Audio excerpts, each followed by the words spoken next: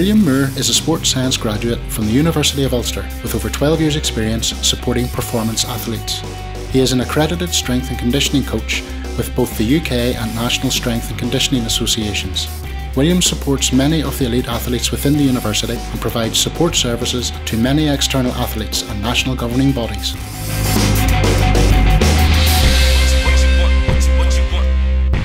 After we have massaged the areas, we can then stretch them to improve mobility around the joints.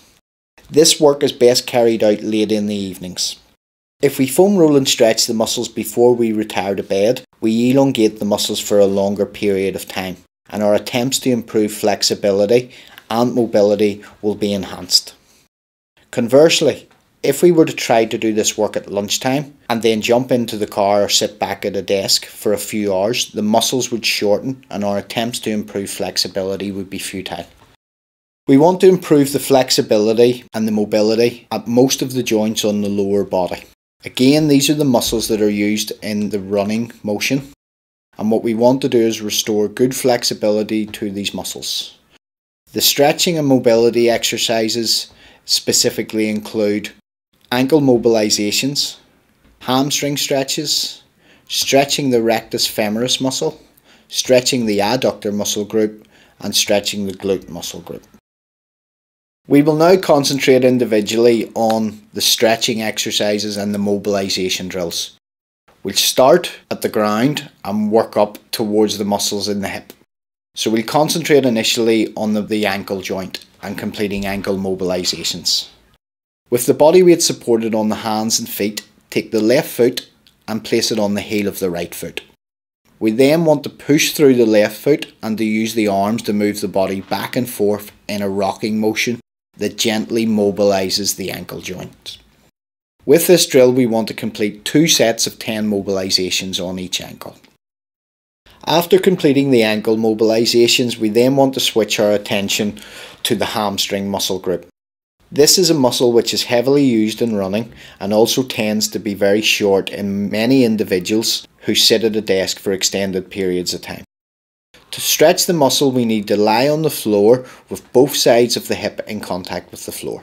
We need to attach a piece of rope or belt over our right foot and hold the rope in hand. Whilst keeping the leg straight, we want to slowly extend through the hip to raise the foot as high as possible.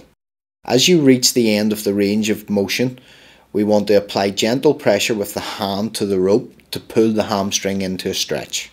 We want to hold this stretch for approximately 6 seconds, slowly breathing out as we hold the stretch, and then we can relax. With this stretch, we want to repeat it for a total of 5 repetitions on each side of the hip. The rectus femoris stretch then is used to stretch the rectus femoris muscle at the front of the thigh. Again, this is a muscle which is heavily used in running actions and also can tend to shorten in many individuals that hold desk-bound jobs. We want to locate ourselves on all fours close to a wall. Locate one foot against the wall and the knee on a gym mat. We then want to move the body into an upright position as shown in the photograph. When we're in the upright position, we want to clench the glute tight to extend the hip forward and again hold this position for approximately 6 seconds. With this stretch, we want to repeat it for a total of 5 repetitions on each hip. Moving on to the muscles of the groin, we now want to concentrate our focus on the adductor muscle group. We need to locate ourselves on all fours on a gym mat with knees spread apart. Gently rock back and forth 5 times whilst trying to keep the pelvis in a neutral position. Once we've completed 5 rocking motions back and forth, we will find that we will have freed up to some extent the muscles in the groin, and we can now move our knees a few further inches apart. In this position, we then want to continue rocking back and forth for a further 5 repetitions. Once we've completed this, we will then move the knees a few more inches apart, and again we will complete 5 rocking motions in this position. Our last stretch then concentrates on the large glute muscles of the hip. We want to locate ourselves on a gym mat, lying on our back, and then cross the right leg over the left leg so that the right ankle is located on the knee of the left leg. In this position, bend the left knee whilst keeping the left foot in contact with the floor, and then slowly draw the left thigh closer to the chest to increase the intensity of the stretch. With this stretch, we want to hold it again for approximately 6 seconds, and we want to complete 5 repetitions on each hip. When we are stretching, it is important to never stretch a muscle to the point where it becomes painful. Pain in a stretch is indicative of the fact that we are causing damage within the muscle. We do not want to take the stretch to this extreme point. We simply want to stretch the muscle to the point where we feel tension in the muscle. The tension can then be gradually increased as we complete more and more repetitions, and as we get accustomed to the experience of stretching, we can increase the intensity of the stretch over the coming weeks. The more we complete a flexibility or recovery training program, the more benefit we get from it. Ideally, it should be completed around 3 to 4 times per week, on days that are interspersed between the aerobic training sessions. Initially, this work will be uncomfortable.